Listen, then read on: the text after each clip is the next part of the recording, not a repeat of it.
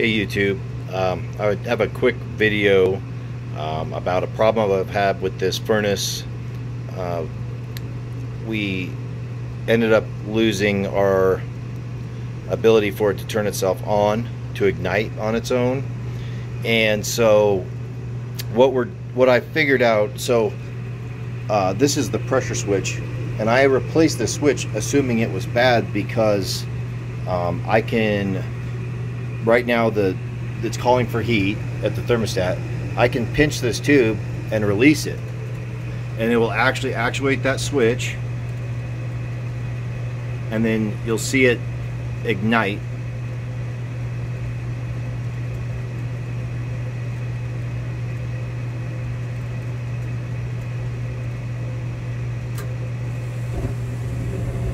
Got a good burn. So I assumed the switch was bad, but I've realized that that was not the issue. The issue is actually down here in the circuit board. And the reason I know that is because the induction motor right here won't shut off.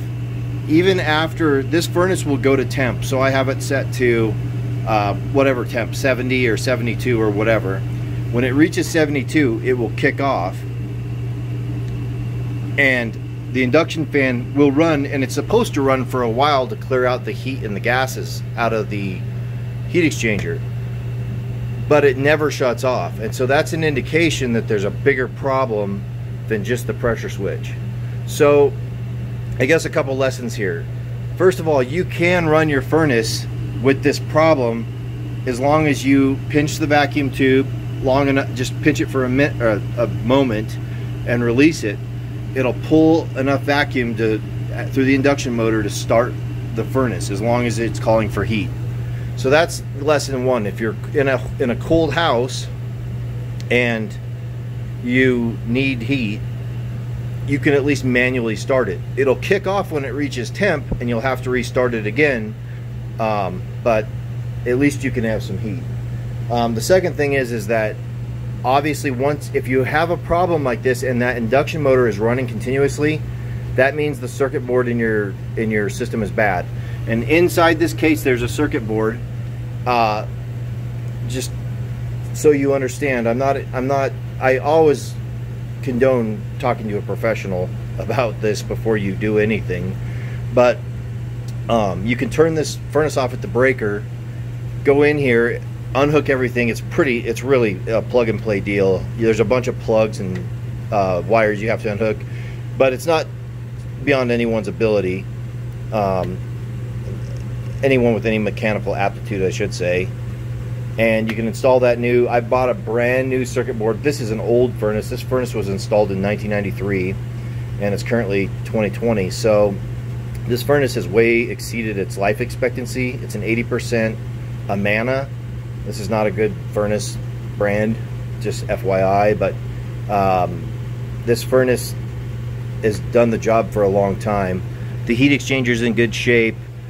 Really, we're on borrowed time with this furnace. We're going to have to replace it eventually, but I just wanted you to know that if you're having this problem where the induction motor spins and constantly, and it'll actually push cold air through the house because it's just, spinning that motor. Not the big motor, the little induction motor up here. If that's spinning continuously, you have a bad circuit board and you need to get it replaced. So my recommendation is, consult professional help, but in a pinch, this switch can be actuated manually. Go turn your thermostat up, be sure that you have your fused switch on, and while that induction motor is spinning, if you pinch that tube, it will fire the furnace until it reaches temp. It'll shut off, and then you'll have to go back and do it all over again. Better than not having any heat at all, especially if you're in a really cold climate where you could potentially have frozen pipes or something like that. So hopefully this helped somebody. I don't know, we're probably going to replace this furnace. The 90% efficient furnaces have plastic tubing, and this looks like it would be a nightmare to get a plastic PVC pipe out the roof, but I don't know. We're on the fence about what we're going to do with it.